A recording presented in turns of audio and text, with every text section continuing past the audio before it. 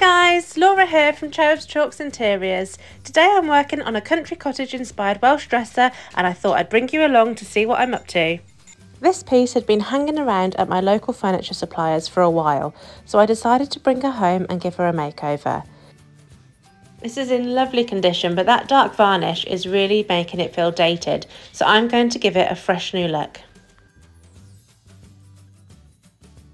The first and most important step of any makeover is to clean it first. I always use white lightning, which I've mixed up in my spray bottle, and give it a really good clean. After that, I rinse off with some plain water to remove any of the white lightning residue. Now I'm going to give it a good sand all over using my electric sander. This is to create a key for the paint to adhere to. I'm mostly using a 120 grit sandpaper, but on the top, which I'm going to leave exposed, I started off with an 80 grit, then a 120 and then finished off with a 320 to make it nice and smooth. Now I'm going to prime. So this is Dixie Belle Paint's brand new Bond Emboss in grey.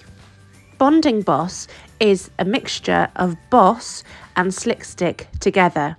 This means that this primer will stain block and also work as an adhesion primer so that your paint sticks and stays put. First of all, I'm going to work into the detailed areas with the Bond Emboss, and then I'm going to go over the smoother areas after, making sure that I've got full coverage with the primer so that this will prevent any bleed through from the oak tannins.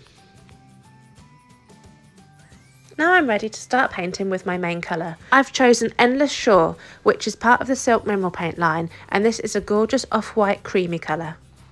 Because I've already primed the surface, this means that I can get away with less coats. Normally, light colours will require more coats to achieve full coverage, but because I've primed, I'm only going to need 2 coats of Endless Shore. Once that's all dry, it's time to add some age and character with some Dyke brown glaze.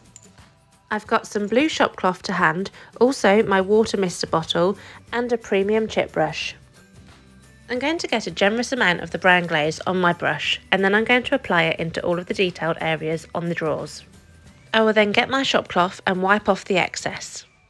It's best to work in small sections so that the glaze doesn't dry before you've had chance to wipe off the excess. I am applying this all over, but I'm wiping it off the main sections whilst leaving a lot of the glaze in the detailed areas. This is to make it look slightly grungy and aged, like it's been sitting there for years, and giving it an authentic, characterful vibe. If you feel that some areas of the glaze look a little bit too heavy, you can simply use your water mister spray bottle to spray that and wipe it back a little bit more. Don't be afraid to just get involved and have a go, because it can always be rectified if you don't like the end result. Now it's time to seal this special oak surface.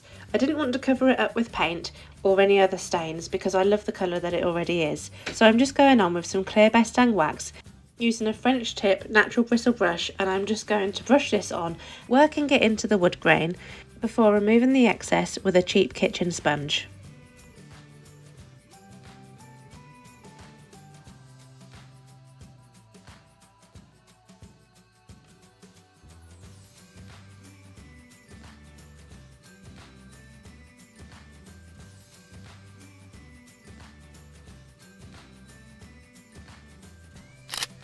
And here is the end result.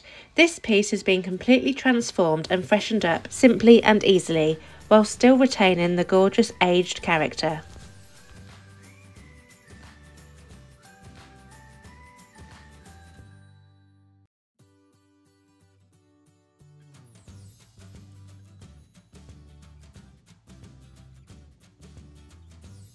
Thank you so much for joining us on our latest upcycle.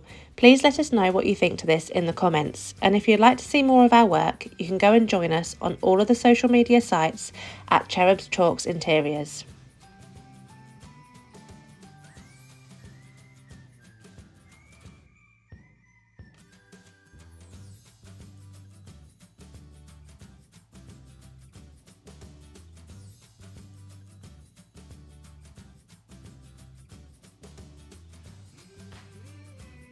For more videos like this, be sure to subscribe, leave a comment and turn on your post notifications to be notified when we next post.